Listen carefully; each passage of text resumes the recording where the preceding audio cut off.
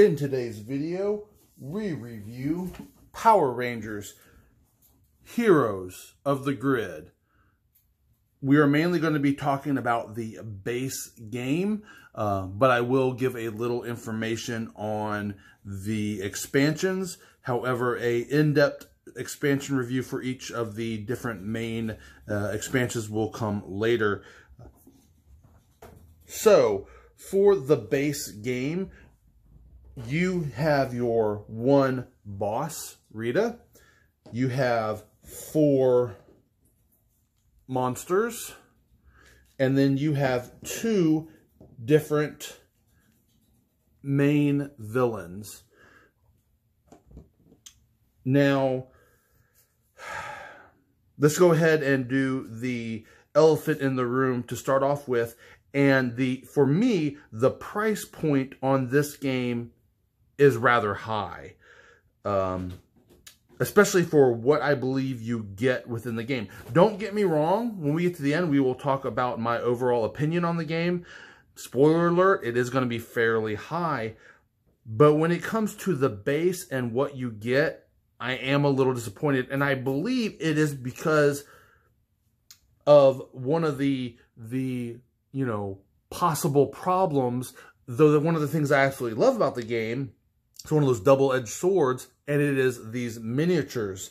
The miniatures, there are so many for the putties, and the miniatures for the bosses, and even for the Power Rangers themselves, they look so good. They're great. I really do like them, but I believe they artificially inflate the price of this game for what it is and the amount of game content within the base. I believe it's lacking a little. I almost wish that they would have come out with a lower tiered version of the game that maybe, especially for the putties, had token versions of these guys, so that way you could put it out at like a half, or a quarter off, and then it would fit down into a more correct price range, I believe. Especially when they already came out with a foot soldier pack that has, I believe, 6 of each foot soldier type. Because of that, you very easily could have had a base game with tokens, kind of like what they did for the Megazord, that could have represented a majority of, the putties. But if you did want the miniatures, you could have gotten that foot soldier pack. I personally would have much preferred it to be done that way. Now that we've gotten that out of the way, let's go ahead and talk a little bit more of what that base content is, why I think it might be a little lacking, some of the pluses and minuses of the game. When you play, every game you set up where you fight one boss, 2 monsters, and you choose 2 different putties. Well, within here, the base game, your only option are these 2 different foot soldiers. Your only option are one of 4 different monsters, and you only have the one boss. That makes replayability, especially if you have a fairly stable 5 Ranger group, very, consistent, where the only things you're really changing is the monsters that you're playing. The foot soldiers are always staying the same. The boss is always staying the same. Additionally, it only came with 4 locations. So these will always be the same. Of course, the locations, it's nice that they have a standard play and then a more difficult play, where some of these, where now the locations have an ability of their own that could help or hinder the Rangers. So it makes the red side a little more difficult, but for the most part, you're talking about there's not much variety there. You're always playing the same 4 locations. You always have the same home base. Additionally, the footprint of the game is deceptively large. Your main play area is right here, and you think, oh, well, that's not a very big one. But then you have the Zorg board, and that adds a huge added footprint to the board, to the game. And as you're playing and you're creating your minion or your foot soldier grid, that kind of enlarges it as well. Of course, with the size of this board, you can kind of set them off, you know, this way, and they kind of fit in. And the most you'll have is 3 levels. I guess technically 4, because you could have your foot soldiers, your 2 bosses, and heaven forbid, or your 2 monsters, and your heaven forbid, your 1 boss. If you had them all out at the same time, it could go 4 deep. But for the most part, this right here would be the footprint of the game. And looking at my little map right here, we are looking at, let's see here, approximately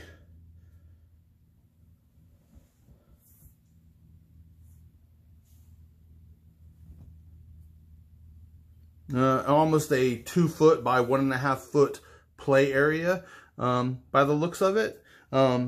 So, you know, it's not a huge play footprint, but it does wind up growing and getting larger deceptively. So now some of the pros, some of the things that I really do like about the game, and that is the use of IP or the Power Rangers aspect of the game. I absolutely love this. I believe they grabbed that Power Rangers feel to this game excellently. The different Rangers have different abilities. They kind of fit with the characters in the game. The minions and putties and everything look fabulous. When you boil it down, this game is a street level combat game. And one of the big things in the show and movies are the Zorgs, their robot companions, and then especially the Megazord. So how do you incorporate that kind of a feature into a ground level game? And they've done that by, once you've earned the Zorgs, you get the special ability on that card. And I think that is a great way of incorporating this feature of the show into the game.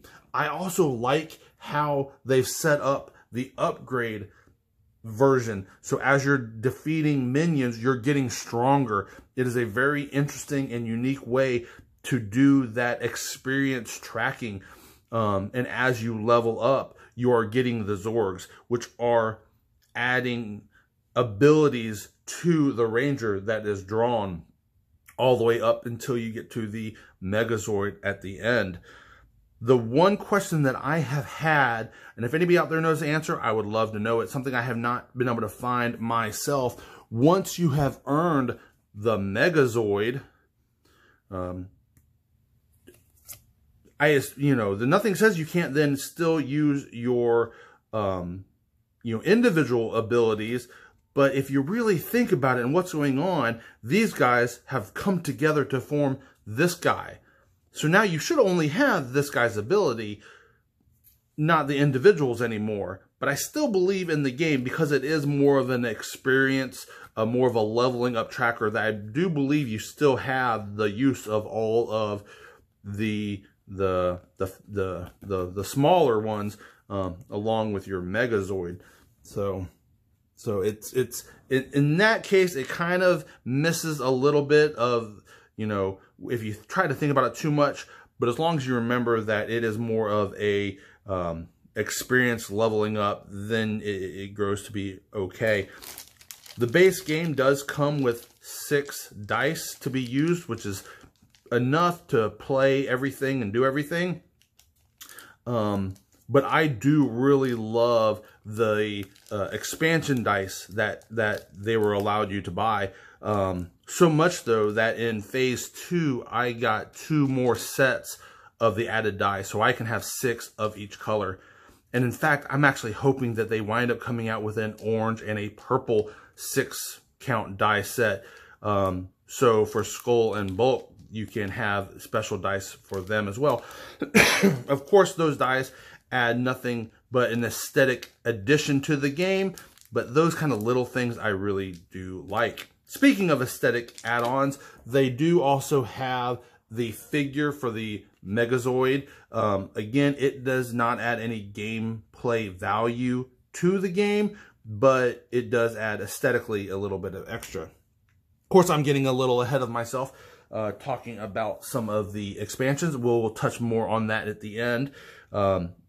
Back to the game level, some of the things that I really like about the game is the unique way that it does life tracking for your Rangers. Every Ranger has a 10-card deck. And as you get new versions or new Rangers, your Ranger card will change with a different base ability for that new Black Ranger, but his black deck will stay the same. This black deck does twofold, and each one has their own deck. Does twofold. One, it is your action that you play during the game. As you play, when you start off, you can draw up to 5 cards. These are now the cards that you can play during the game. But this deck is also your life. That is the unique part of it. Once you run out of cards, your guy, in a sense, dies if you know he gets dazed or whatever and goes back to the center. Where if you have revive tokens, you can revive him and send him back onto the field. If you do not, and you run out of cards from your deck, the game is over. That is one of the lose conditions. So this deck, you have to be careful. It adds a ton of strategy to the game. How many cards do I draw on my next turn? You know, we've been fighting. There's only a couple cards left in my deck. Do I try to draw a couple to get more out?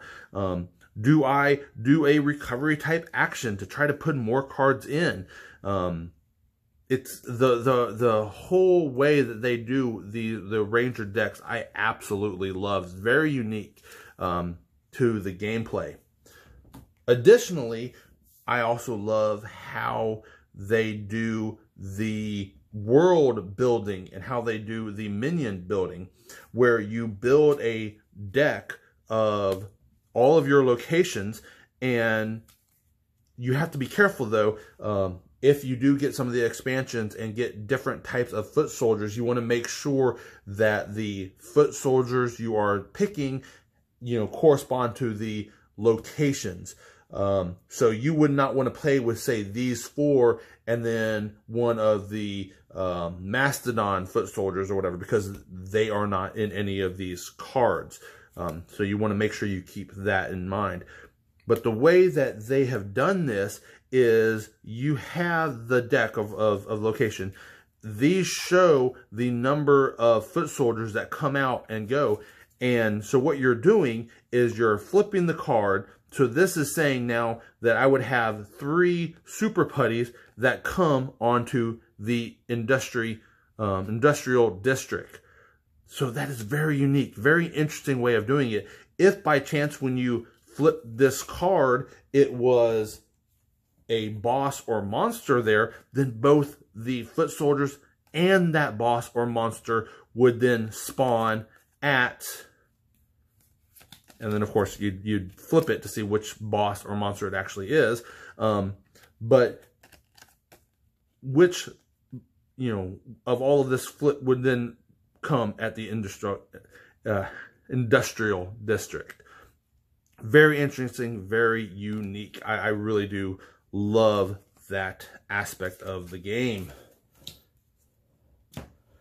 Then each villain, whether they are a foot soldier or a monster or a boss, has their own deck as well. again, this is pretty awesome.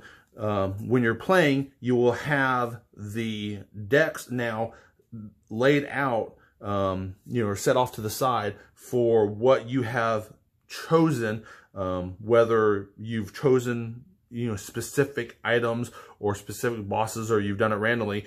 You then get the deck for those characters, and during gameplay, when you go to fight, you then flip over the number of corresponding cards for the number of foot soldiers, bosses, monsters, or foot soldiers that you're fighting. It can be up to 4, if I remember right. So you'd have that, and they form what they call a foot soldier, monster, villain grid. And based on what the skills have, for some things such as guard, let's go ahead and, where are you? Guard, there we go. So if you had this one, and say this guy then right here, this card would guard this card. Additionally, it works both up, down, left, and right. So if you had a monster, which as the game plays, the monsters go above your foot soldiers, this foot soldier would also guard that monster. So you would have to take him out before you could start working on that monster card. Very interesting. I do like how they have done that, how they have changed the fighting aspect of the game. One of the things that I touched on was the miniatures. It does add to that price point within the game, but I absolutely love them. They are a nice large scale miniature. So they will take to painting, especially people newer into painting, very well. They have done, to me, a very smart thing as to color all of the enemies, whether they are bosses or foot soldiers, in this gray plastic, while the Power Rangers are in their appropriate colored plastic. Again, it helps for if you're not a painter, you can go out and play the game right away. You can very easily distinguish the different Rangers, because once you boil it down, a Ranger, other than their unique weapon, most look fairly similar. So having that different colored plastic really helps with that. You don't really suffer with that as much for the minions because they are all so drastically different. But even them having their own special color of being this gray plastic really does help. It really is a nice addition. Some of the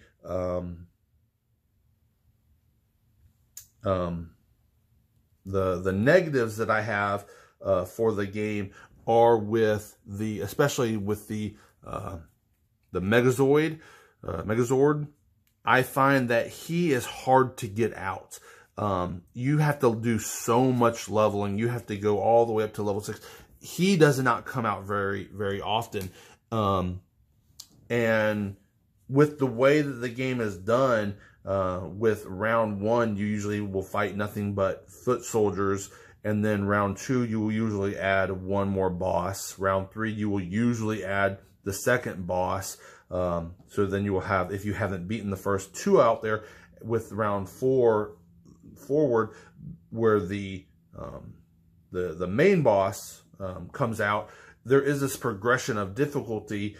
You kind of have that same progression of ability, because as you get the Zords, you do get a little stronger. You do get those extra abilities. However, I do feel sometimes in the beginning it is a little lopsided, and it can get away from you fairly easily.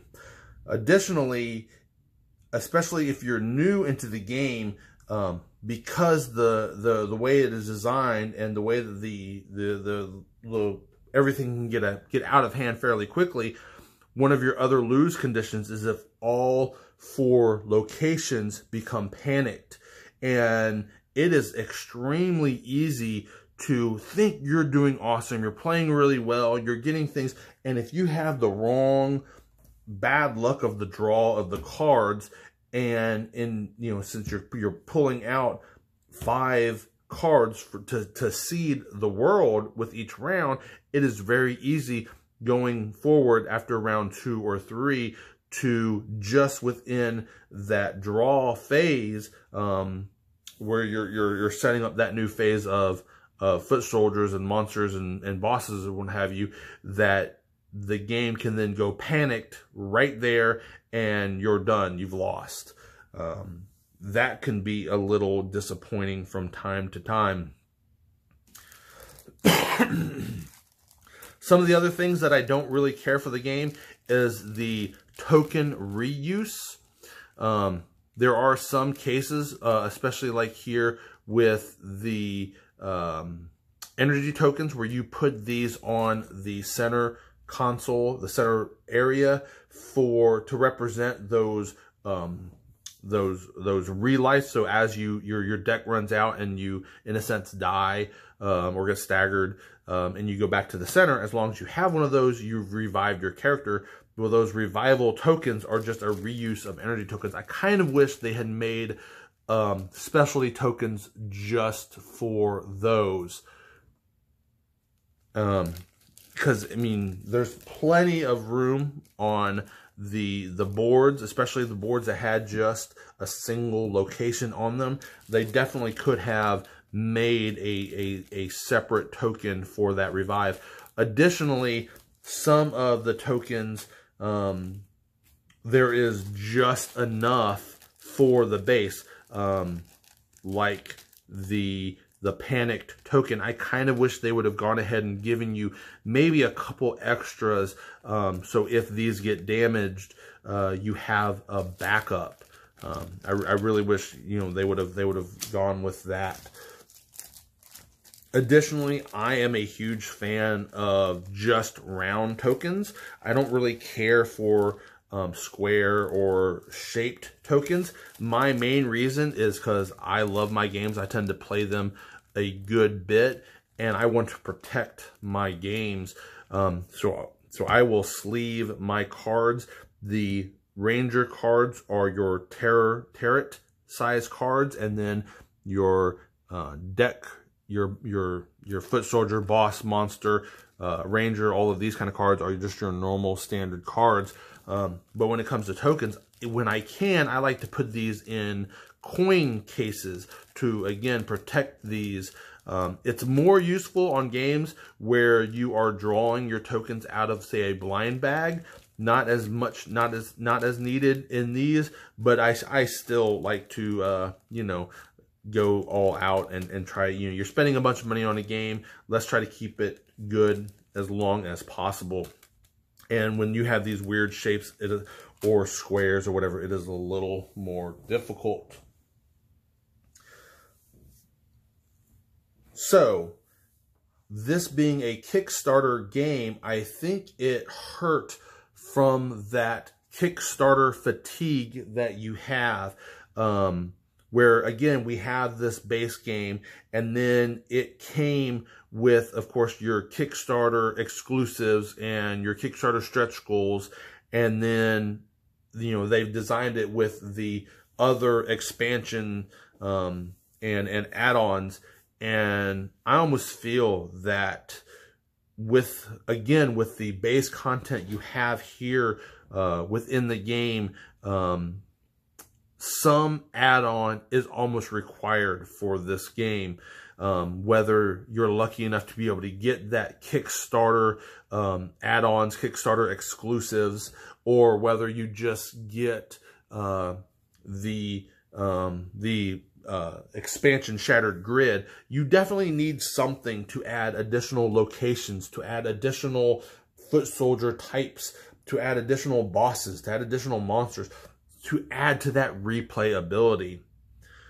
Also, it came with only your 5 main Rangers. I wish the base game, rather than being one of the Kickstarter exclusive add-ons, came with the Green Ranger. that one small addition within the base would have also increased the replayability, especially if you're playing your 5-Ranger team. Speaking of your 5-Ranger team, I do like the way that they have put lots of different play styles within this game. They designed the game to be a 5-Ranger game, and in the initial rules, they set it up as a 5-Ranger game. However, they give you rules to change that, to do a 4-Ranger team, a 3-Ranger team, a group team, to, if you have the 6th Ranger, to play a 6th Ranger team. They give you lots of different options, lots of different play styles. So in that way, especially if you're solo, being that this is a true co-op game, if you're playing solo, you do have that little bit of replayability where you can try it. Well, here, let me try it as a 5-Ranger team. Is that too much for me to handle, for me to control at once? Let me try with maybe just the 3-Ranger team. Let me try different combinations if I'm going with the 3-Ranger of the Rangers that I have chosen. These kind of things do add a little bit of replayability, but I believe adding that 6th Ranger would have drastically increased that replayability. Speaking of true co-op, that is one of the other definite positives about this game, and that is that true co-op feel of the game. It encourages you, just like the Power Rangers, and it goes with the IP, that encourages you to talk with your fellow Rangers, if you're playing with more than one person, to help each other out, to use your cards to help them, and vice versa. That I absolutely love. It is a great use of that co-op aspect, and it incorporates the IP so perfectly. I absolutely love that. So on to those expansions that we briefly caught on to. Of course, you have the Kickstarter exclusives. That would be my #1 expansion box that you would want to get, because it comes with a bunch of exclusives and 2 built-in expansion games, White Lightning, I believe, and Green with Evil, where you get the White Ranger and the Green Ranger card. These add a ton of replayability. The Shattered Grid is the expansion that you can get and add into the game at retail. Again, if that's your only option, I highly, highly recommend it, because it does add so much replayability and so much extra content into your game. The other is the Villains Pack. It adds a bunch of extra monsters and an extra boss. Again, the more variety of monsters that you have to face, the more variety of bosses that you have to face, the more replayability that you have. That one small little expansion really does add a bunch to the game. The Foot Soldier expansion is more of an aesthetic addition. It doesn't really add a ton. As you are growing, as you're playing with especially 6 players, you might need more of each individual Foot Soldier, which is why they have included it, but it really doesn't add too much. My favorite part of the Foot Soldier box is that it gives a nice molded case to put some of those Foot Soldiers from the Kickstarter exclusive box in a more protected way. So those can be the ones you paint to look really pretty and then put them in a case to help protect them. That is the one thing that I do like about that set.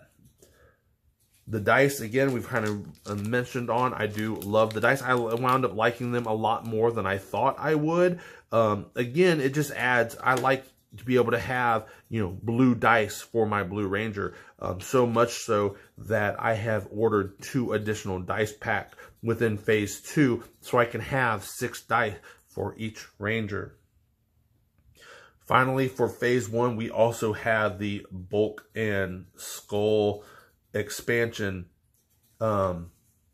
well, actually, I'm sorry, that's not the final. We do have the 2 mega figures. We have the Megazoid mega figure. This is just an aesthetic add-on to the game. Doesn't add any additional gameplay. It just adds a replacement for the Megazoid token. So instead of using this token that you would place in the location, you would use that figure. However, there is the villain large figure that does add additional content, and that if you were to only get one of them, that definitely would be the way to go, being that it does add game content. So now back onto Bulk and Skull. This is the only expansion that I was disappointed with for the base game. No, it's not because I do not own it, but it is because of the way that it came out. Here they have phase 1, and you think, hey, I'm going all in, I'm getting everything, I'm supporting it, and then all of a sudden, during manufacturing, they came out with an extra expansion. And the only way you could have gotten that was at the convention, or they did allow you to order it online. Unfortunately, for just a one small $20 set, the shipping on that, to me, made it, priced it out. So I am having to wait to get that one within phase 2. So I'm going to get it in with all of my phase 2 stuff. But I was a little disappointed that they did come out with a expansion, you know, kind of after the fact. I wish they would have had a way to be able to let you add that $20 in and get it with, you know, with your phase 1 set.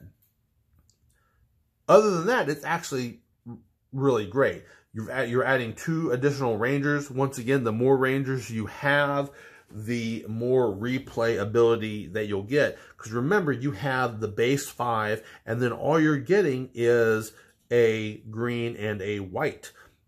You are getting replacements for the reds, but you only pick 1 red.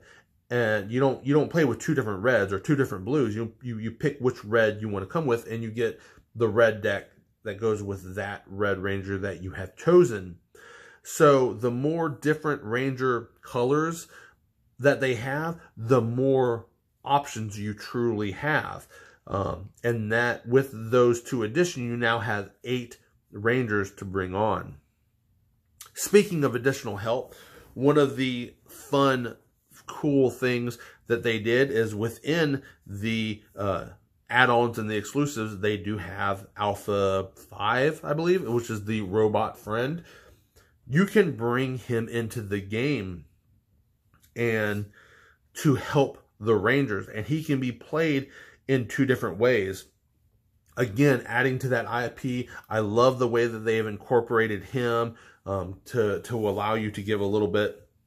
Again, it was one of those ones I really wished he wasn't part of the exclusives, so that you could have had him right here, right within the base.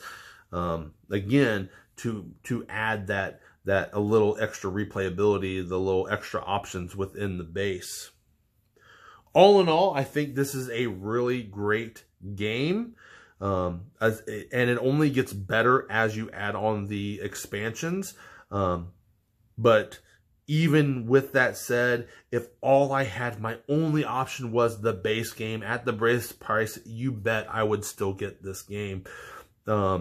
Just because the play is so much fun. The unique ways that they do your life, and they do the minion grid, and the way that they spawn everything, and the way that it's very unique, very, very, very IP. You know, it's if you're a Power Ranger fan, it's a must. Even if you're not a Power Ranger fan, the game itself is very interesting, very unique, very fun to play. And I think even non-Power Ranger fans would enjoy this game. Of course, if you dislike the Power Rangers, you probably would go into this. You probably wouldn't get this at all. you'd probably go in with that little bit of negativity. But you know, that would be one of its few downsides, that it is very IP specific. So if you're a huge fan, you're definitely all in. If you're a huge opponent, you're definitely all out. If you're on the fence, you could care less either way, it's definitely an all in. The game is that unique, that does have that much, you know, fun to it. So that is Power Rangers Heroes of the Grid. They finished up phase 1. Phase 2 has, as of filming this, finished up, but I do believe you can still, because I mean the PM project manager just came out for it, so you should be able to late pledge. Within that late pledge, you can go back and you can get anything from phase 1, including the Kickstarter exclusives, which is especially useful if you have gotten this game via retail. You can go into phase 2, get some of the phase 2 stuff, and get some of these exclusives. I highly recommend phase 1 Kickstarter exclusives. So there it is, Power Rangers Heroes of the Grid. I hoped this helped you to determine if this game is right for you, if you found it interesting, if it is something you are looking forward to do that little bit of investment. Again, I highly recommend it. It is definitely a thumbs up for me. Coming soon, I will be doing my full-on setup, which is pretty close to what I have here, but going over how you set up the game and then all the rules for play, and then carrying on into a couple playthroughs. So you can look forward to that coming, and I will see you guys next time.